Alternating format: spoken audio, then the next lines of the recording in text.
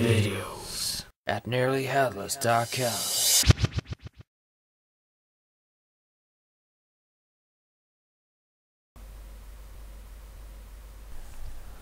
Hello and welcome. In this edition we will be looking at CCleaner, sometimes known as crap cleaner.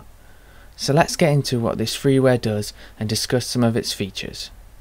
CCleaner is a computer software utility with many available tools, but its main job is to help you keep your computer light and clean by deleting unnecessary and redundant files. For example, things like temporary files, cookies, history, memory dumps, and things of that nature. Now, that might all sound a little intimidating if you're not very experienced with computers, as you wouldn't want to delete an important system file by accident. However, there's no need to worry, as there's the option to choose which files get deleted. So if there's a file type you're worried about deleting, as you're unsure whether it's important or not, you can just choose to exclude it from the deletion process, and that type of file will not get deleted. Personally, I find that the default settings are usually fine. That being said, there may be a few tweaks you might like to make. For example, you may wish to keep your cookies so that your favourite websites remember your relevant information about stuff like email addresses, passwords, and things like that. Another option would be to select individual files and specific website cookies to be exempt from deletion under the Options section of CCleaner, thus deleting all cookies and file types except your specified files and favourite website cookies. Another modification you may wish to make is to uncheck the Delete Recycle Bin option in case you want to restore a file at a later date and instead just delete your recycle bin files manually. Unless you know what you're doing and are trying to delete something specific, you will probably find the default options will do exactly what you want of them. Now, you may be asking yourself, why would I want to delete all these unused files, aside from doing it to free up hard drive space?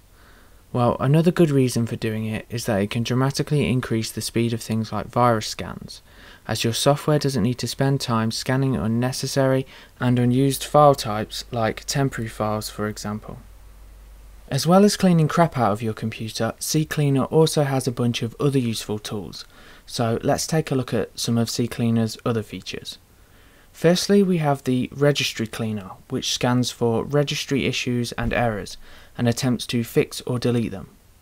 Then we have the Tools section, where we have a bunch of options like a software uninstaller feature, the Startup tab, where you can choose to stop certain programs from running at startup, thus saving system resources, which should help your computer to start up faster.